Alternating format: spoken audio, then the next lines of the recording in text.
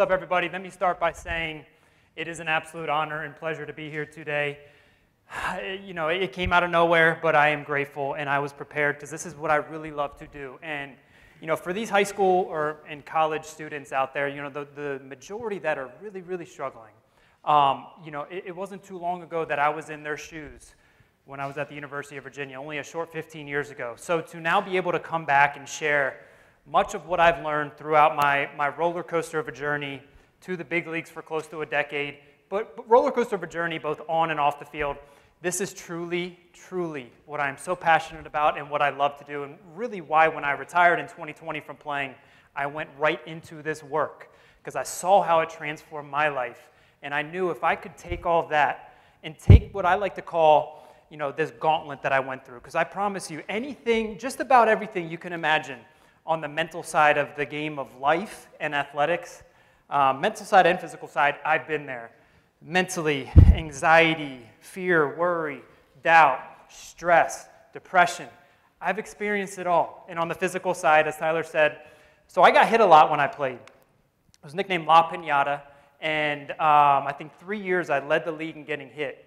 So 7 surgeries. I've had a lot of physical pain too. So when it comes to mentally and physically, I've experienced a lot of pain.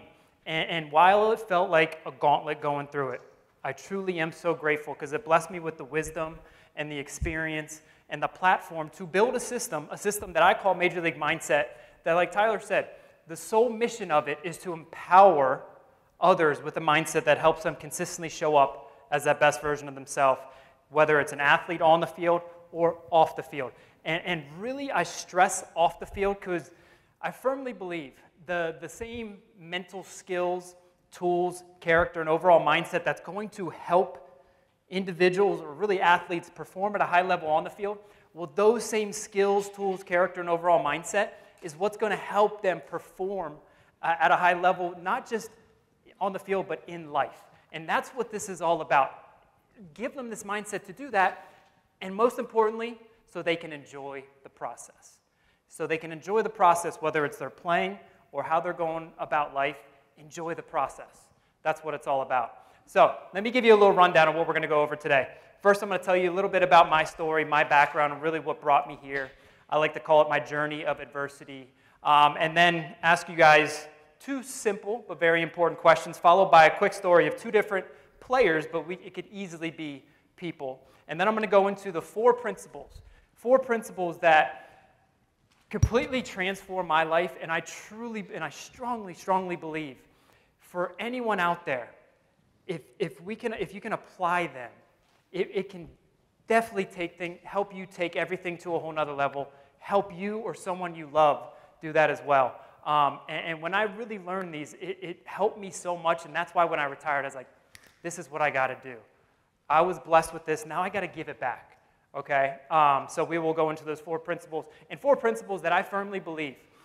You apply them, you strengthen your mind, develop these mental skills and tools. What happens is you have higher highs and higher lows. Because we are all human beings, we are all going to have lows.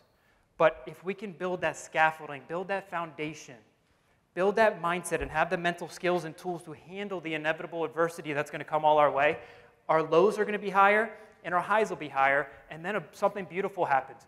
Who you are, or who you were at your best, who you used to be at your best, that becomes your baseline. And then once we get there, we just continue to level up. So I really cannot emphasize enough these 4 principles that we're going to go over.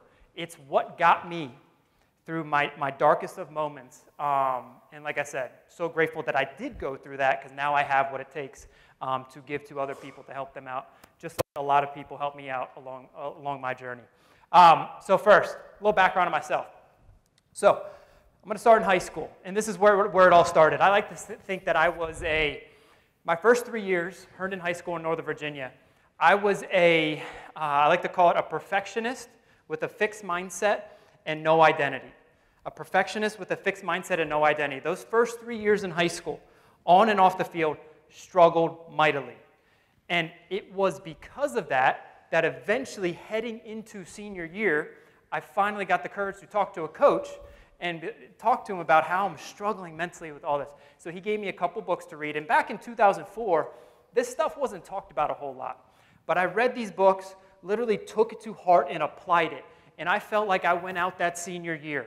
And not just playing, but just going through school, with relationships, at home with family. It was like I was a whole new person. Had more self-awareness, better routines, had tools and really more discipline to consistently just show up at my best no matter what I was doing in life. So I went out there senior year. I was given this key that I like to call my mindset, the key that just unlocked the other 20 to 30% of potential that I thought was just sitting inside of me. And going into senior year, I had 0 scholarships, 0 colleges talking to me. After I went off, colleges reached out. I ended up committing to go to the University of Virginia. So I go to the University of Virginia the next year in 2005, and I thought everything that I had gone over basically that senior year and applied and learned and grew, I thought it was like riding a bike. I trained my mindset for a while, I'm good. But it's just like the physical side. What we don't use, we lose. If we don't use it, we lose it. And it seemed like I lost everything. I go to UVA that first year, on and off the field, I almost get kicked off the team. I let the college life get to me, and I am just back where I was those first 3 years of high school. And so it took me that whole first year of just struggling, to finally at the end of the year having surgery. And that's when I determined this is when I need to recommit. I need to recommit to the mental side of things, not just on the field, but off the field, because everything was struggling. So I did that, and sophomore year and junior year at the University of Virginia, it was kind of like that senior year at Herndon High School in 2004.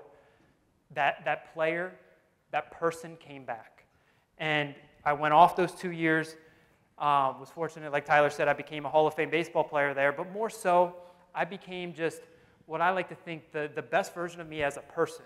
And I firmly believe that the better any athlete or just anyone in general, the better they are off the field, the way better they will be on the field. So that's what I was very proud of. I got drafted and go to the Chicago Cubs in 2007. And at that time, I really believed that I had trained my mindset so well, I'm going to continue to do it. I am good, no matter what. 2 years into the minor leagues, back in 2009, I had the worst year of my life, playing-wise, worst year of my life. I go out there, I'm like, I am doing everything right, like what is happening? So the key that really got me through that, because that would have been the end of my journey playing baseball, without a doubt. I was in AA in the minor leagues. After 200 at-bats, for those familiar with baseball, I was hitting 190, so I wasn't even hitting my weight. So I was pretty much rock bottom when it came to playing. But from my prior years, I learned if I just stick to the process, first have a process, know what really helps me show up at my best, and I stick to it, I will come out of this. And this is a cycle. I like to call it, there's 2 cycles that we all inevitably are going to go through in life. Cycle number 1, it's called the suffering cycle. We fall, and we have this adversity or challenge or obstacle that we're all going to have. We fall, but instead of learning from it and growing from it, we rise the same or weaker, and we're in that cycle way longer. That's what I was my first 3 years at high school. That's what I was my first year at University of Virginia. Now, the other cycle, I like to call it a growth cycle. That cycle, that inevitable fall, that failure, that adversity, that struggle comes, doing all we can to learn from it and persist during it, and then we rise stronger than we were before. That cycle doesn't last nearly as long, and when it does happen, you come out better than you were. So I knew that because I went through a lot of those suffering cycles and a couple of the growth cycles. I was like, although this is the worst I've been playing, these are the worst numbers, this could be the end of my career, I'm just going to stick to it. I know if I do, I will get out the other side. Stuck to it. That very next year, I won the Cubs Minor League Player of the Year award, and if I did not do it, if I didn't approach it with what I like to call a warrior mindset, if I had been that victim like I definitely was earlier in my career, I would not be here talking to you all right now. That is for sure. Because what I like to think is a warrior finds a way, a victim finds excuses. And when I was younger, I was that victim way too much. And that's something we'll talk about, that true warrior mindset off the field is what's going to get us through those inevitable cycles that we will all go through. So after that year, I get traded to the Tampa Bay Rays in 2011. Now, I grew up in the Northern Virginia, D.C., Maryland, Virginia area. That next year, when I got traded to the Rays, 2 months later, I get called up to go to the big leagues. This is in 2011. I get called up, and it just so happened where I got called up was Camden Yards, the Baltimore Orioles. So I got to go, all my family and friends are there, my big league debut. I go out there, Tyler mentioned it, I became the 108th player all time to hit a home run in the first big league at bat. But what he didn't mention is I struck out the next 2 times, and I got sent down the next day. So it's just like a microcosm of everything, highs and lows, highs and lows. So I did that, I get sent down. The rest of the year in the minor leagues, I got that taste of the big leagues. Great, I'm ready. I finished the minor league season very good. The next year in 2012, I was ready to make the team out of spring training and just start my big league career and just have what I just imagined was going to be just this amazing big league career. But then 2012 happened. 2012 happened. So I'm in spring training that year, having a good spring training, thinking I'm going to make the team. And then this is down in Florida, I lend my car to a teammate. And this teammate decides to go on a rampage. He gets drunk. He gets in 3 hit and runs. He runs over a motorcyclist, almost kills him. And I bring this up because in the state of Florida, if it's your car, you're liable. So I got sued, even though I wasn't in the car and had no idea what he was doing. I got sued for $10 million. And at that time, I'm in the minor leagues making $10,000 a year. I don't have anywhere near that, but they can get future earnings. So safe to say that just weighed on me. My only true outlet was on the baseball field. But at the beginning of that season, I didn't make the big league team. I had season-ending shoulder surgery. So when I say I was rock bottom on and off the field, 2012, that was me. Season-ending surgery, I can't get my mind off of what's going on off the field by playing baseball because my season's over. And then I'm getting, in the back of my mind, it's like, no matter how much money I make, I'm getting sued for $10 million. I'm going to have to give these people money, and I had nothing to do with it, nothing to do with it. And so that was another one of those cycles, And up to that point, while I've been through a lot of those cycles, both growth and suffering, I just did not handle it like I needed to, like I should have. So it lasted a lot longer, and the season was just not great at all. That year was not good at all. But it took me that off season, kind of like the off season of my first year at UVA, to recommit and to recommit to being all in on becoming the best version of me. I wasn't even thinking about a player. I was thinking as a person, to get out of that hole I was in. And so I did that. 13, 14 ended up being great years for me. I get to the big leagues. I stay there. So I play with the Rays for 3 years. Then I get traded in 2016 from the Tampa Bay Rays to the Cleveland Indians. And that was in the middle of the season. And that goes with, I'm telling you, when I say anxiety and all these other kind of emotions, you're in a set place. You've been there for a long time. I have a wife and 2 kids at the time. In the middle of the year, I have to pick up everything and go meet a new team, meet all these new teammates, move my family from Florida to Cleveland. And once again, if I had not up to that point been training my mindset in an intentional way, there's no way I would have been able to be that part of that championship team that lost in Game 7 of the 2016 World Series of the Chicago Cubs. But because of all that training I had done, both on and off the field, I was equipped. I was ready to handle all that anxiety, all that failure, all the challenges that were coming that year. So very, very thankful for that. And once again, that's the power of the mind, and that's what it can do, whether we're playing sports or we're just going through life. Next 3 years, I am with the Cleveland Indians. And then in 2020, COVID hits when I was in spring training with the San Francisco Giants. And at that point, I'm just coming off my 2nd elbow surgery. And right then, I realized this is probably the end for me when they set us home from spring training, because I knew what I wanted to do the next chapter of my life.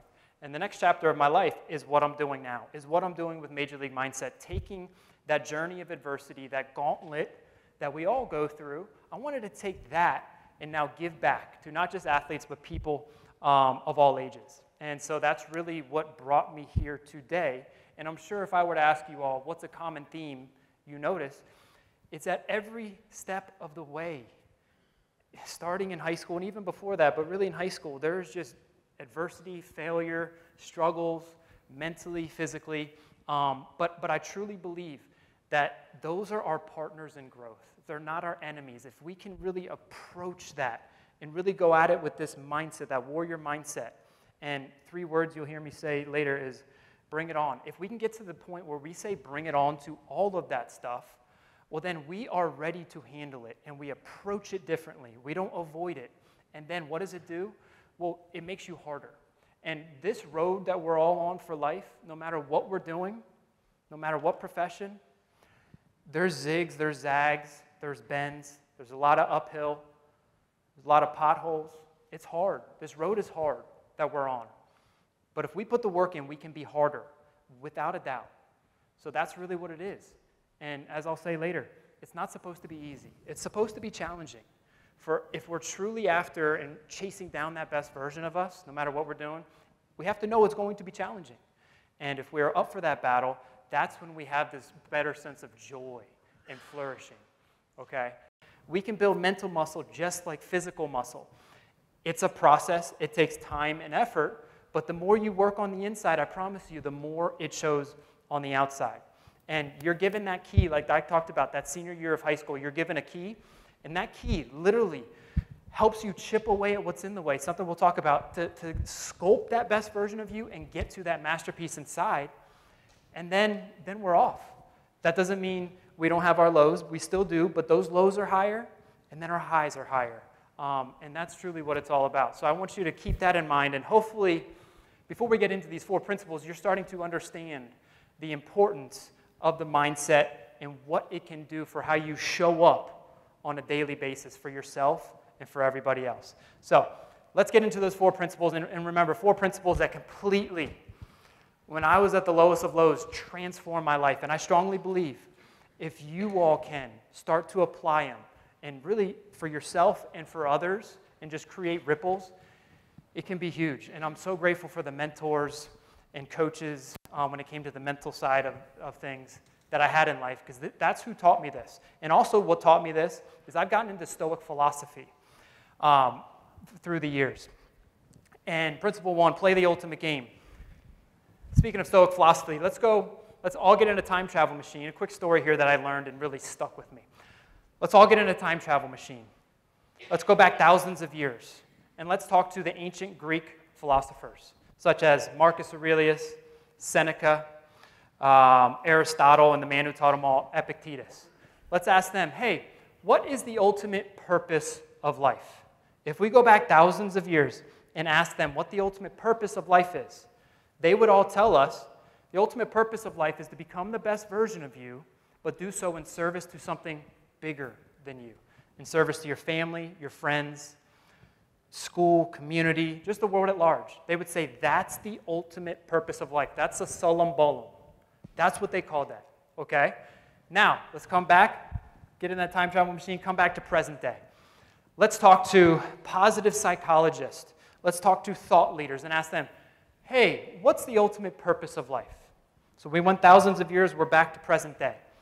Such as, let's talk to Martin Seligman, Caroline Adams Miller, all of the great, Tal Ben-Shahar, all of the great positive psychologists and thought leaders of today. And we can ask them, what's the ultimate purpose of life? They would tell us all the same thing. The ultimate purpose of life is to become the best version of you in service to something bigger than you. Really, live your best life, put the work in to live your best life, and help others do the same. So across all time, everyone says that. They say that's the true ultimate purpose of life. So I like to put a twist on it. I like to put a twist on it, and I say, let's play the ultimate game of life. And I call the ultimate game closing the gap. And that gap is who you are capable of being at any given moment and who you are actually being. Trust me when I say I know what it's like to have this gap wide. And when this gap is wide, you're capable of this, but you're actually being this. In this gap is anxiety, is fear, is worry, is shame, is doubt, is depression. Because we can be this, but we're actually being this. That gap is wide. And a lot of times it's because we don't necessarily have the mindset or mental skills needed. It's our habits that we've created. It's our behaviors. It's our lifestyle. We're capable of this, but we're actually being this. If we can, in any given moment, close that gap, well, there's absolutely no room for that icky stuff that I just talked about when we close that gap, okay? Now, it's easier said than done, and the key caveat to this is we will never be perfect with it. So never perfectly, but more and more consistently, you closing the gap. Now, why is that important? A couple of reasons. I firmly believe that the more, I said it earlier, the more well-rounded you are as an individual, the better suited you are in life to handle all the failure, all the pressure, all the challenges, all the stress that's coming all of our way. No matter who we are, no one is exempt. That's coming all of our way. But when we develop mentally, emotionally, and spiritually, well, we have what it takes to handle that, and those times don't affect us nearly as much. So that's the first reason why. The second reason why is because you accumulate the ultimate, or the number one currency in life. And I learned this from the great Tal Ben-Shahar, positive psychologist. Him and many others call the number one currency in life happiness. And this has been something that's been studied nonstop. They say that, it's a losing proposition, and this used to be me, when you are simply chasing results, or chasing success, or chasing fame, or chasing popularity, or chasing social media followers. That's a losing proposition, thinking that's going to make us happy. This is what so many studies have proven. They say you're happy first, and then you are successful at a very high level. Okay, so we want to be intrinsically motivated. Intrinsically motivated means intrinsically motivated to be the best you, to create meaningful relationships, and to be, positively contribute to the community. That's intrinsically motivated. And then the great thing happens. When we do that, we collect that number one currency in life, and then as a byproduct, all that extrinsic stuff, all the results and outcomes we're after, all the goals we're after, the dreams we have, all that stuff that's not really in our control, it comes our way as a byproduct. And we'll talk about a next principle. If we want what's out of our control in life, we have to be absolutely excellent with what's in our control. And the great thing is we can control that, and it's a skill. It's a skill that can be developed and cultivated. All right, so first reason why it's very important to play that ultimate game. The more well-rounded you are, the better suited you will be. And then number two, you collect that ultimate currency in life. And the number one way I firmly believe, and science backs this up, to collect that number one currency of happiness is through an attitude of gratitude. And of everything we talk about, gratitude might be up there with the really close to the foundation of all things mental strength. Gratitude. When you really take time to appreciate and celebrate everything big and small in your life, blessings, gifts, accomplishments, people, struggles, and really taking all of those as granted, taking all of them with gratitude. Not for granted, because when we really take time to appreciate what we have, well, those things appreciate. When we don't do that, well, things depreciate in our lives. Okay, so we really want to take time to appreciate all that we have, cultivate this attitude of gratitude, and then we are happier. But more importantly, when we do that, our perspective changes. And our perspective is how we see ourselves. Our perspective is how we see the world around us, different situations, different events. When that perspective changes, and we're like putting on these bright lenses, and we're seeing all the good in situations, all the good in people, all the good in the things in our lives, our life completely changes. We now show up with a different energy about us. We feel it, everyone else feels it, and then the inevitable struggles that come our way, they don't affect us nearly as much because we have a different perspective on things, and we appreciate what we have with this attitude of gratitude, because we've cultivated and we've accumulated that number one currency in life of happiness. We become that psychological billionaire, which, once again, we accumulate that. All of the other stuff, fame, wealth, that many people are after, well, it comes as a byproduct. Science has proven, though, that when you're simply chasing that stuff, that extrinsic stuff, which, trust me, I have been there. I have been there. Even if you get it, they say you're less psychologically stable than if you were simply motivated to become the best you, and then that stuff comes your way. So if you want to get those extrinsic results and you want to enjoy the process along the way and be happier, well, that's the way to do it. It's really, once again, about closing that gap. And now, this is all good and all, but how? How do you close the gap? So I have one word for you, arete. So it's a Greek word. It's a Greek word. If you Google it, it means excellence.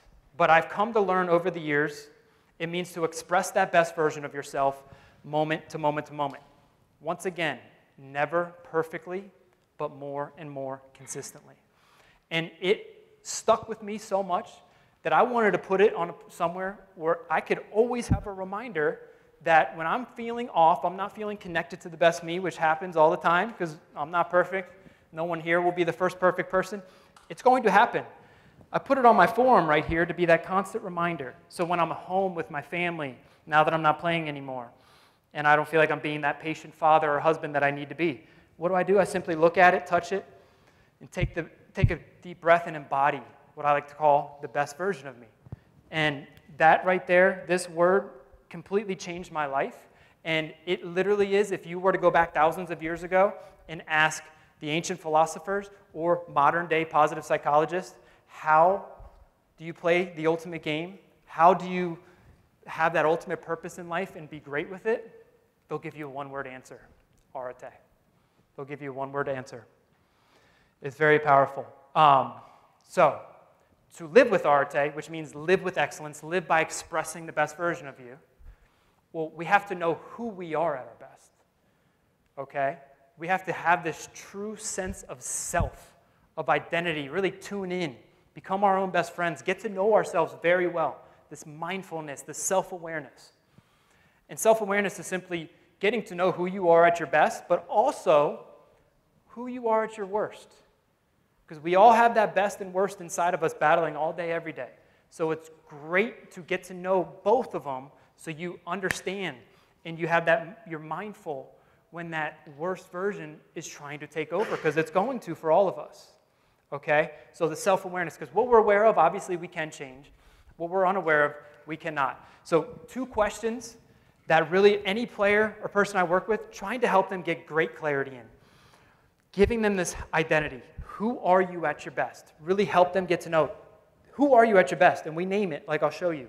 And then, what are the qualities you embody that help you show up at your best, and what are the behaviors you engage in that do the same?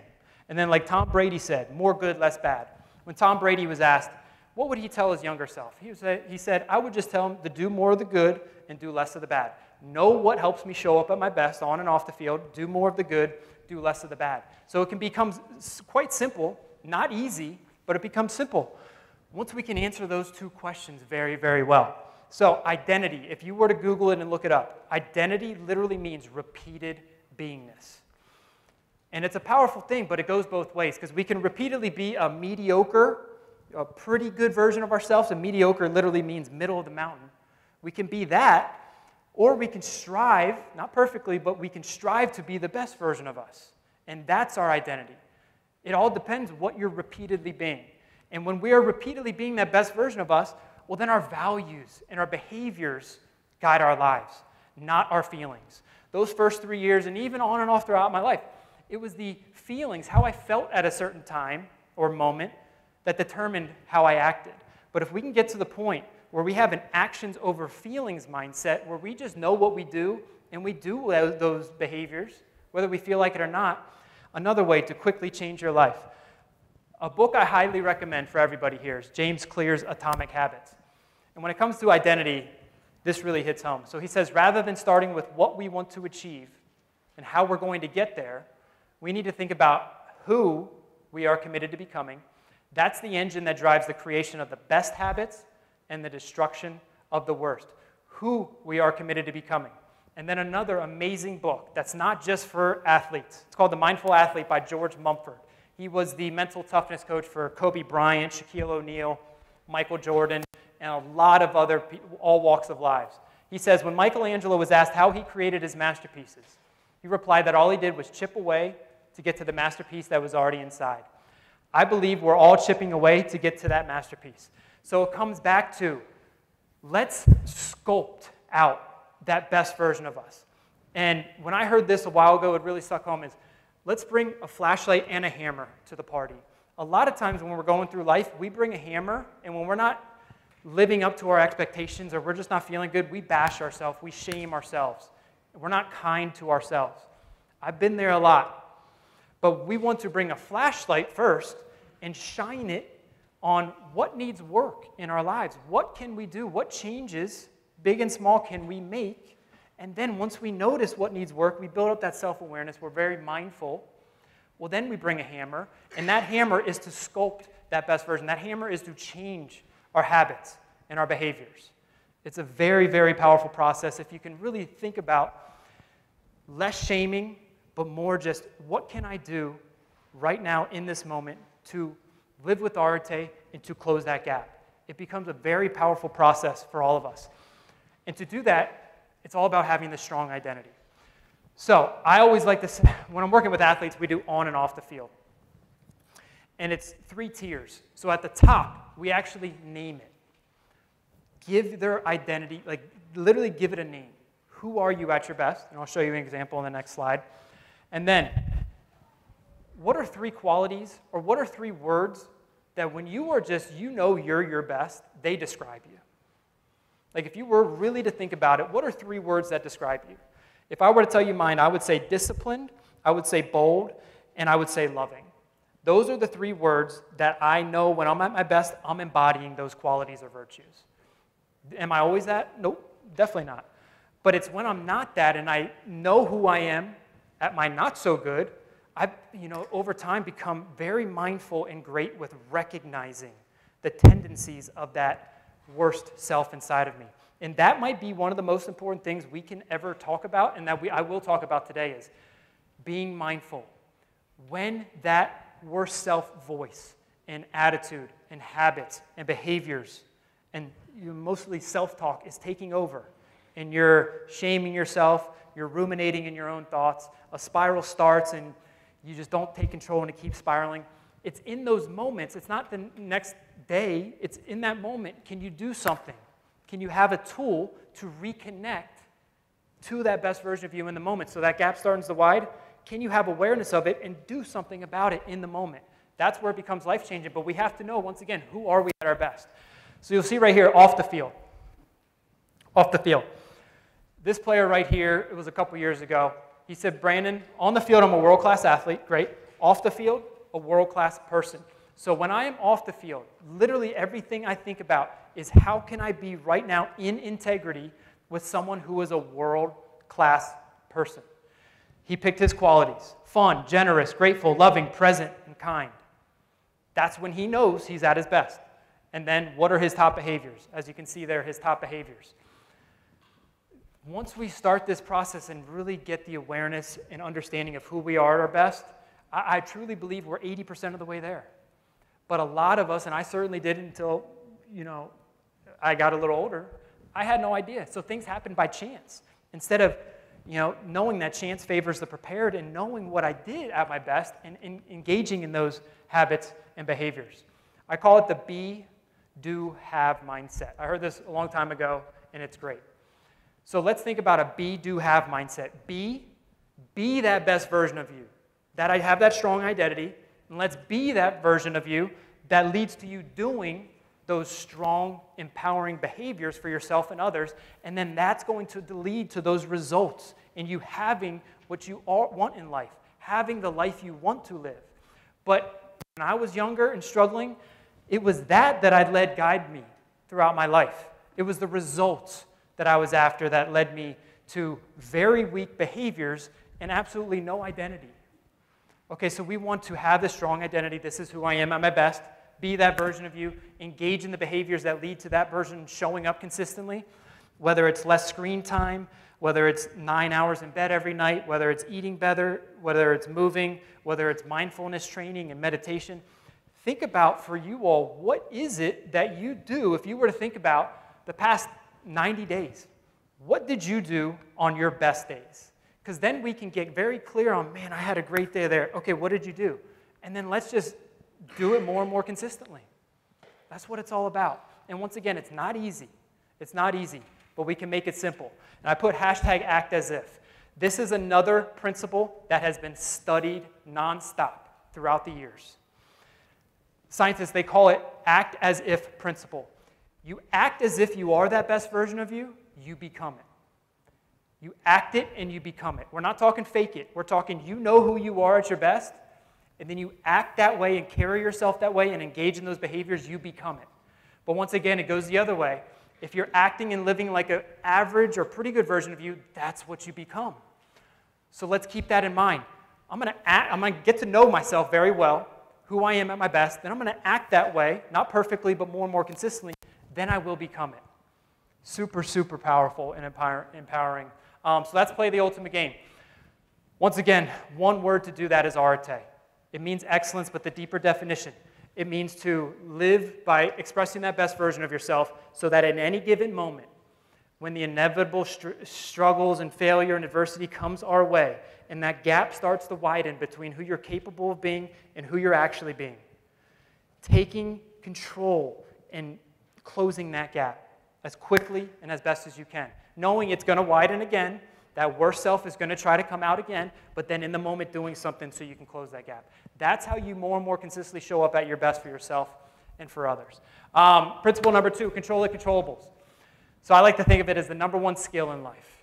Now, and this is like an ancient Stoic kind of their principle or thought, is we don't control much of what happens in our life, but we always control how we respond to it. We always control. There's only so much that we can control in our life. Okay, so no matter what happens to us, we can always control how we respond to it. And we want to just know that and believe it and know that this is a skill. This isn't something that you're just born with and you're great. You can cultivate this throughout the day. Anytime things happen to you that you have no control over, whether it's traffic, you get cut off, someone says something to you, someone at work does something, a teacher does something, a friend does something, a kid does something, realize that you can't control that, but you can control how you respond to it. And then in your response lies the outcomes that you want, okay? And it lies the outcomes, good or bad. That's the power of controlling what we can control. So I created an acronym, REAP. And REAP, I picked that because you reap the benefits. When you're not just good, but you are great with controlling the controllables. Literally, you will have more fun, you'll be happier, you'll have more confidence, you'll feel less stress, you'll feel less pressure, and you'll go through life free and loose with that great sense of freedom. Okay, so REAP. Question out there, anyone know any words that start with R that are 100% in your control? Who said that? Reactions? Yes, thank you. Reactions and responses. What about E? Words that start with E, 100% in your control. Emotions? Yep. Any others? Express. Did you say express? Yeah. Yes, great. Anything else? Empathy, great. Effort, your energy. What about A? Words that start with A, 100% in your control. Actions, attitude. Another one I like to say is appearance, and that meaning your body language. A great book I highly recommend to all of you all is Presence. Presence. It's, I don't know why I'm drawing a blank on the Amy Cuddy. If you look at Amy Cuddy, and she had a TED Talk, it's I think the second most watched TED Talk of all time. All she's really talking about is presence and your body language, how it can create power and confidence in your life. Highly recommend that book. It's a game changer by simply how you carry yourself and your overall presence. Okay, P. Words that start with P, 100% in your control. Perspective? Is that what you said, perspective? Yes. Perspective. Preparation. Process, present moment focus. Okay, so REAP, we got those. Reap. And not just be good, let's do our best to be great with those. Now, obviously, there's a lot more out of our control in life. And what I think that we all tend to, I definitely did when I was younger and still do in my not-so-great times, is think about the thoughts, opinions, and decisions of others. We let that give us tension, worry, doubt, stress. We tend to think about, more so than what's in our control, we think about what's out of our control, especially the thoughts, opinions, and decisions of others. But we can't control that. So literally it gets to the point where, like, if we know deep down we have no control over so much in life, but we always control how we respond to that, and it's in our response that is going to determine our confidence, our happiness, and our success in life, no matter what we're doing, then that's why I firmly believe it becomes the #1 skill in life, to not just be good once again, but to be great with it, okay? And I think one of the most important things that's 100% in our control is our self-talk. As Shad Helmstetter, another great book, What to Say When You Talk to Yourself. He says, the brain simply believes what you tell it most, and what you tell it about you, it will create. It has no choice. And we are programmed as humans over time, as we've evolved, to have, I think it's 74% of our thoughts, if we're not careful, are negative. We're programmed to think that way. It's called negativity bias. So if we aren't careful and take control of our thoughts, then it's going to be way, way more negative, and that's going to lead to the behaviors and habits that we don't necessarily want. So I like to think of it, as I mentioned earlier, we all have the best and the worst inside us, battling all day, every single day. No matter who you are, no matter how much you trained your mindset, no matter how good of a person you are, your best and your worst is battling. So think of it like the two wolves, good, bad, positive, negative, loving, hateful, fearful, courageous. We all have those two wolves battling. And now, what determines which one wins is the one you feed and also the ones you starve. So we want to take control of our self-talk, and that's how we do it. And a great tool to help you with that are having specific mantras that work for you. And a mantra equals tool of the mind. We've probably all heard the word mantra. Mantra means tool of the mind. So having set tools you can go to, once again, in the moment, when things happen, gaps widening, things aren't going good for us, we're all going to experience it, can we go to a tool?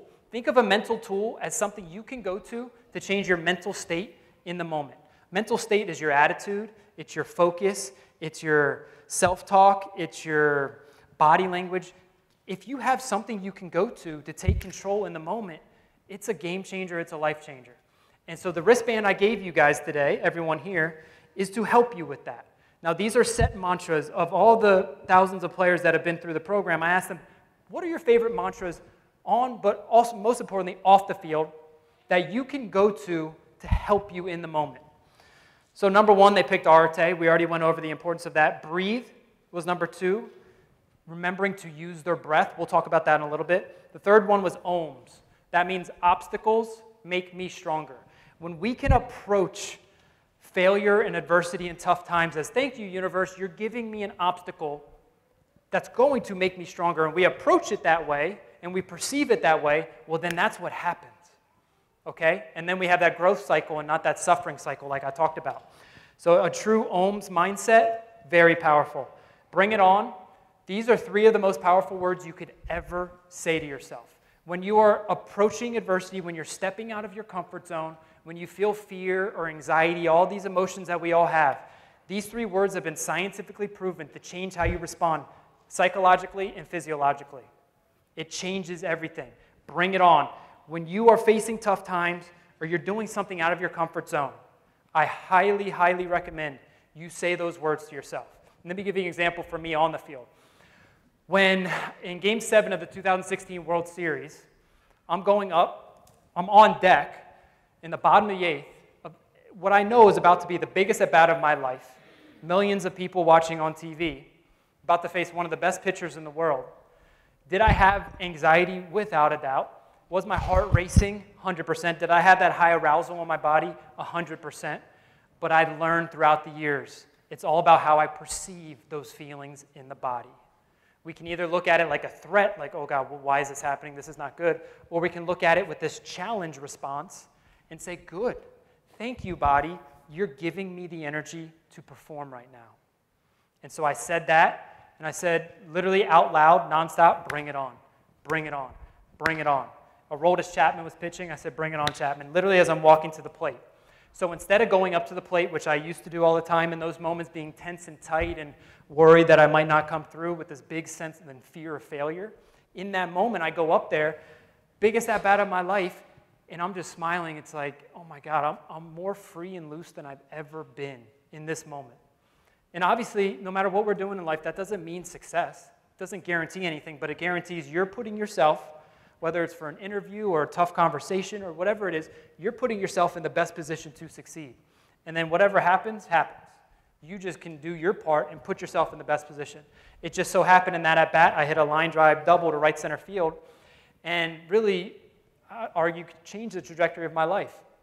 That single at-bat, but it was what I did mentally and said to myself that changed everything. And that's where having that mantra right there, bring it on, with whatever you're doing in life, I promise you, it can make such an impact. On the other side, win, that means what's important now. Going through life, it's literally the number one question we could ever ask ourselves. What's important now? Things aren't going my way. I'm frustrated. That gap's widening. What's important now? Because if we don't ask that, then those things continue to happen. But if we stop, and it's called targeted thinking. This is a very, very, very powerful tool for anybody. Targeted thinking. You ask yourself two questions. What do I want? Okay, things aren't going good. What do I want? Literally, like wave a magic wand. What do I want right now? What do I need to do to get what I want? It becomes two very empowering questions. So remember that. What's important now? KISS. That simply means keep it simple, stud. Go through life. Keep it simple. Keep it simple, stud. Keep it simple. No matter what you're doing, I know we all tend to overthink at times. You find yourself overthinking. Hey, let's just keep it simple. Keep it simple right here. And then pitch one. Now, that's more for athletes, but I'll tell you how I got it. So Jeff Bezos at Amazon, every day, he tells his employees it's day one. He said, I don't care, or he always says, I don't care what happened yesterday, good or bad. I don't care what could happen tomorrow, good or bad. Today is day one. What can you do for yourself and for the company and your family today? In the present moment, not thinking about the past or worried about the future, what can you do today? He says that every day is day one. So I put a twist on it, I said pitch one. So for all players, baseball players, every pitch you're up there, you're hitting, whatever you're doing, it's pitch one. You strike out your last 5 at-bats. We're not thinking about the past. We're not worried about what the future could hold. We're right here, right now, where our feet are in the present moment. And whatever we're doing in life, when we can be in the present moment, whatever we're looking to execute or have success with has its best chance to do just that. So we want to really focus on how can I get to the present moment. So whatever you feel inspired to do with those wristbands, I like to hand them out. But once again, say none of those mantras work for you. Remember, mantra means tool of the mind. What I would recommend is you start to think about what is a mantra that could be great for you. And another way to look at it, I call it, and this is a great tool, it's called a one-word focus. You literally have one word that is at the top of your mind all the time. When you start to feel the frustration, bad attitude, getting emotional, all that stuff starts to happen, you can have this word to go to. And one of the most powerful words you can pick is gratitude. Another one's presence. Whatever has meaning for you, have a word that, man, that gap's widening. You can do something to change your mental state in the moment. It's called a one-word focus. Once again, if you have these tools, think of a toolbox. You have a couple tools to go through life with. If and when you get knocked down, you fall short, you struggle, then we can go to those tools to change our mental state in the moment. All right, principle number 3, dominate the fundamentals. If I were to ask you all, what do you all think is the number one virtue most highly correlated with our flourishing and with our overall well-being and happiness? What have positive psychologists determined is the number one virtue for that? Does anyone have a guess? Think of virtue, think of quality. What do you think is the number one positive psychologists right now today say is most highly correlated with us feeling our best and living our best life? Anyone have a guess?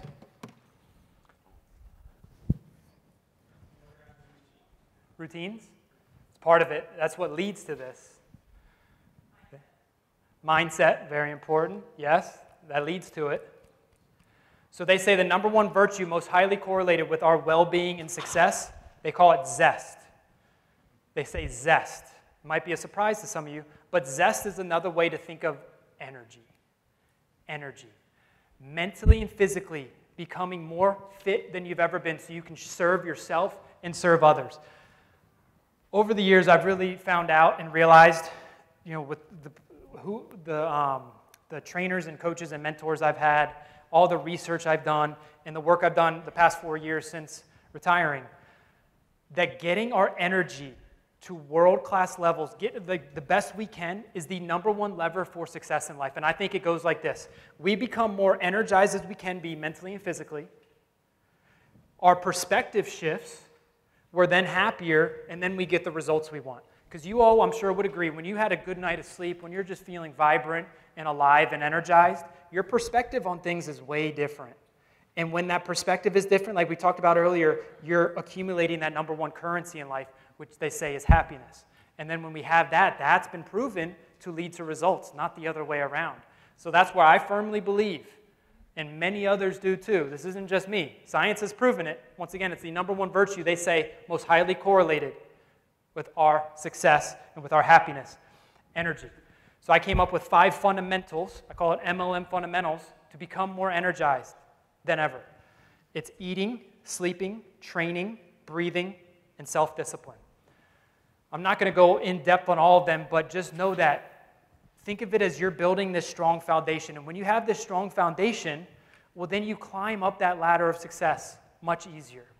Okay, then the inevitable. When we are as energized as possible, when the inevitable failures and adversity and struggles come all of our way, they don't affect us nearly as much. We can handle them much better. So eating, sleeping, training, breathing, and self-discipline. I like to call it Major League Sleeping.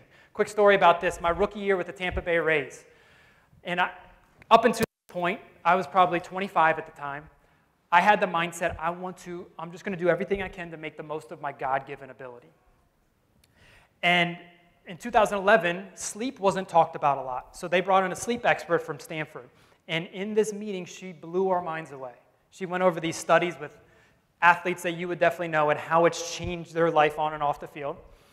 And so I remember leaving that meeting, and I said, I am going to not just start out working and all this stuff, the competition. I'm going to start out sleeping the competition. I'm going to approach sleep like it's a sport and be very intentional with it.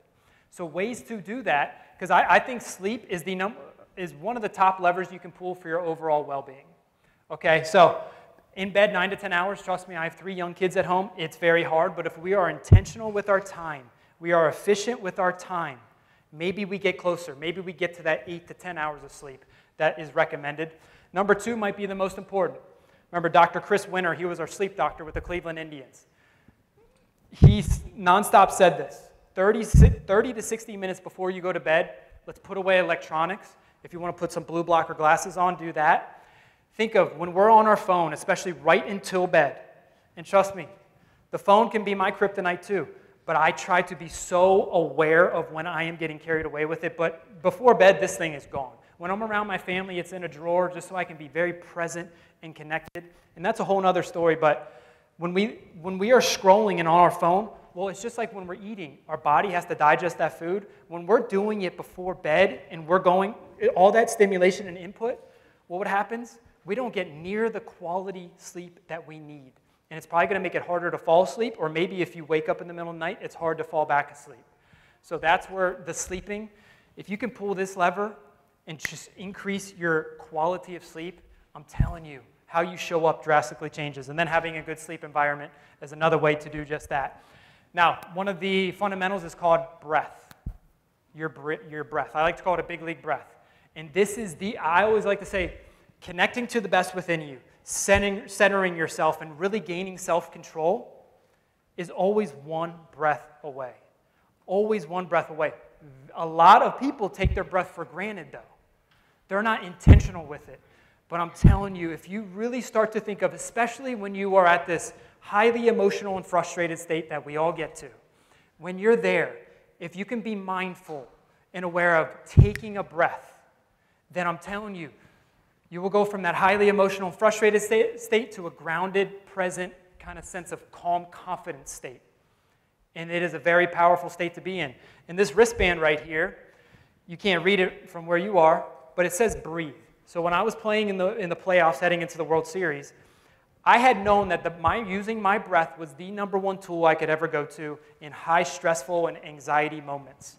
So I had the guy write stitch breathe in there. So it became, when I was playing, I'd be wearing it. I would constantly look at it, close my eyes, take that deep breath. I had another tool that could be great for you all. I call it a flip the switch routine.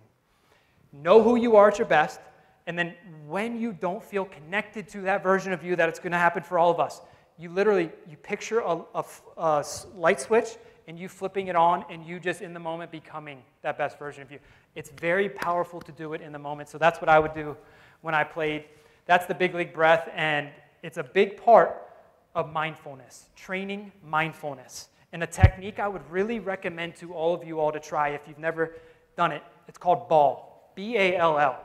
So it's breath work. You start with that to get your mind very present and quiet and to slow everything down. Breath work, I like to always think of box breathing. So when you're box breathing, you're thinking of a little box. You're inhaling for a certain amount of time. You're holding for a certain amount of time. You're exhaling for a certain amount of time. Then you're holding for a certain amount of time. Very, very powerful. It's actually what Navy SEALs do before they go into battle. Fun fact. Major League Meditation. So the meditation part of it, I like to think of, there's a couple ways you can go about it, but when you create, you have these affirmations that work for you. Okay? Affirmations. So a lot of times I'll run players through this, and it'll be something along the lines of, I know the ultimate game in life and how to play it well. I am grateful for all the blessings in my life, both big and small. I will control what I can control and let go of what I can't. I will live in the present moment. I will use my breath to gain self-control. So kind of having affirmations like that, great for mindfulness. And then the 2 L's, look back and look forward. For this, as you see in the third worksheet right there that I had created, the visualization part is you looking at your best, when you showed up at your best in your past, so for athletes, when they showed up and they crushed it, and then looking forward, planting the seeds for future success, looking forward.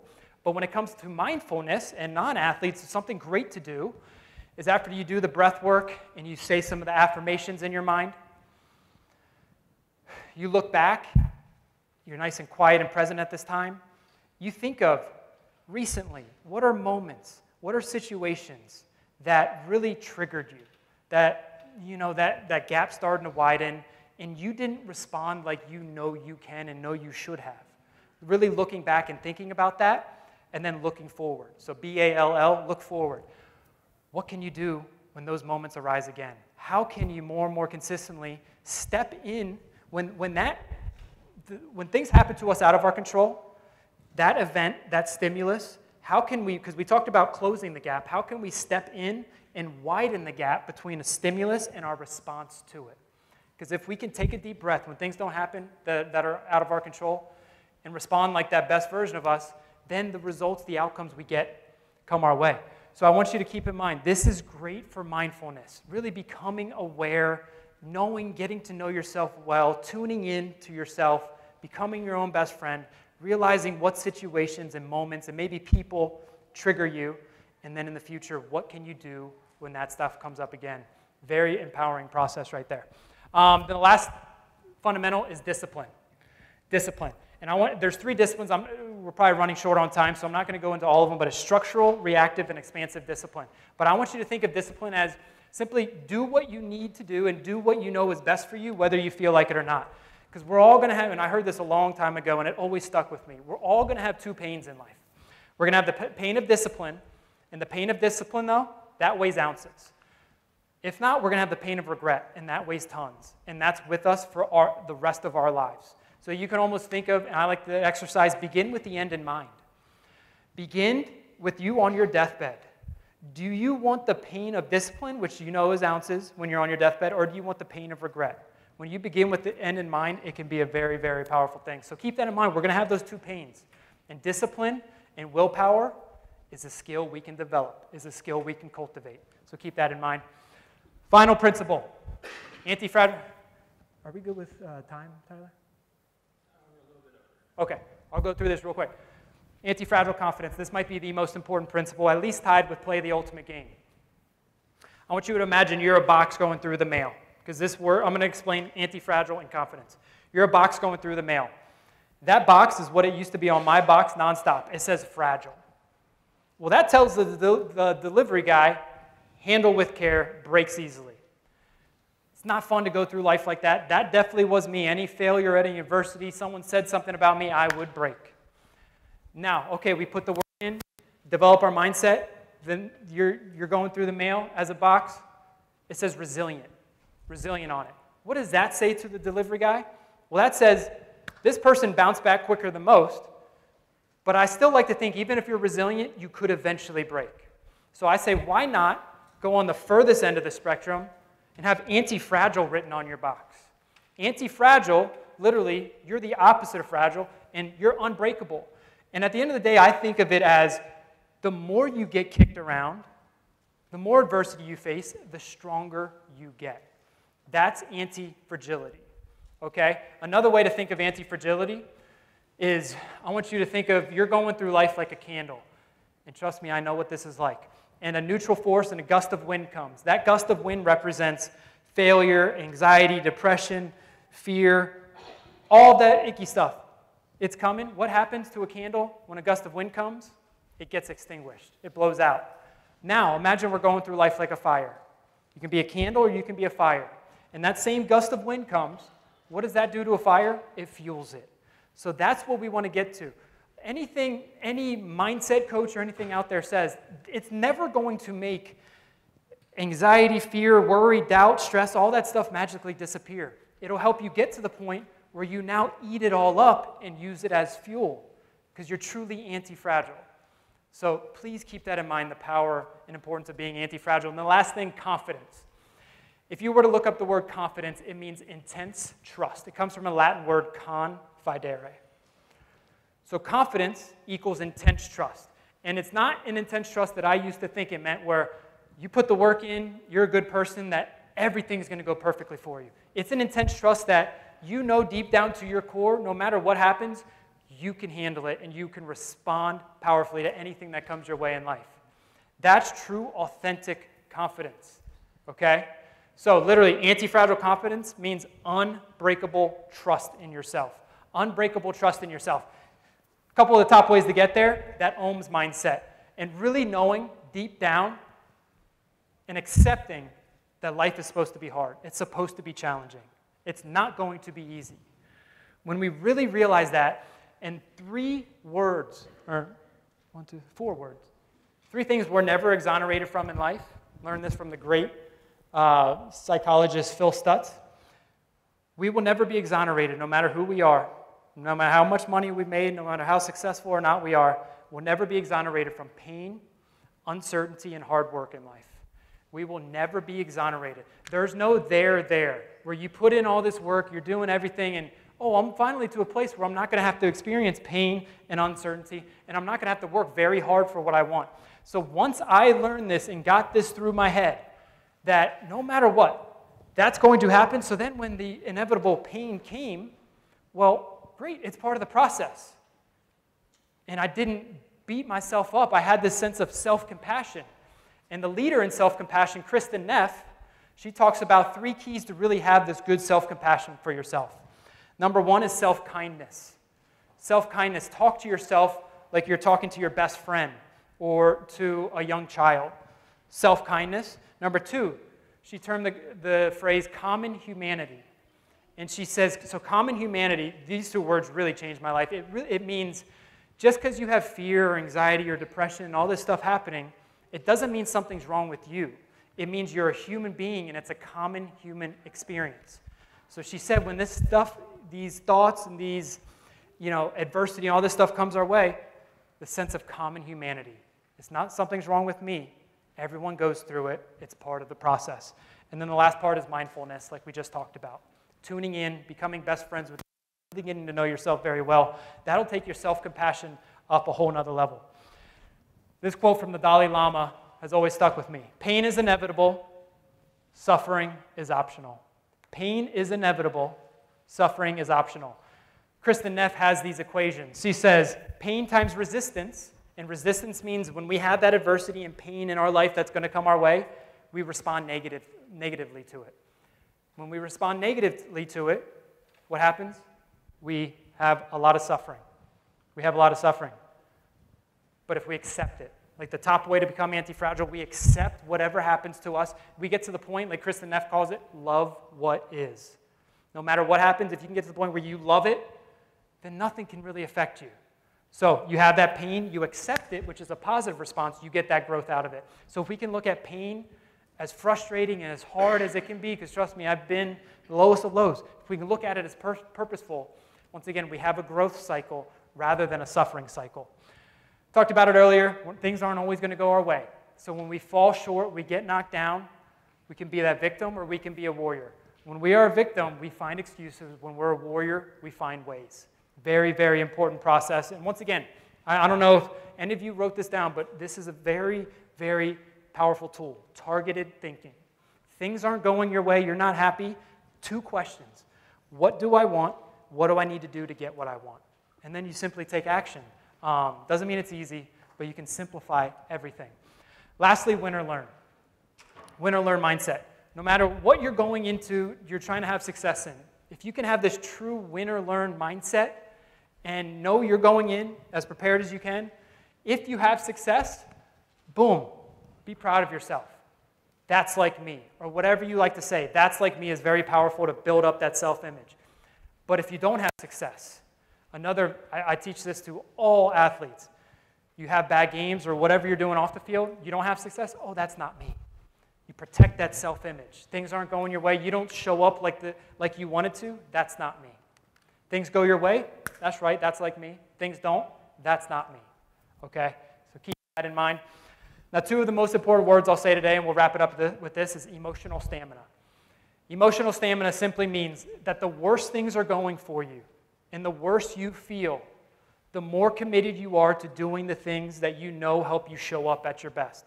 Because if you're anything like me, when I was younger, the worse I felt, the less committed I was to doing those things. So the worse we feel, the more committed we are to doing what we know helps us show up at our best. Living in integrity with that identity, like I talked to you about earlier. Being the person that you want to be so you have strong behaviors and leading to what you want and what you're after in life. And I'll just wrap it up with my favorite quote of all time. Your thoughts determine what you want. Your actions determine what you get. Your thoughts determine what you want in life. Your actions determine what you get.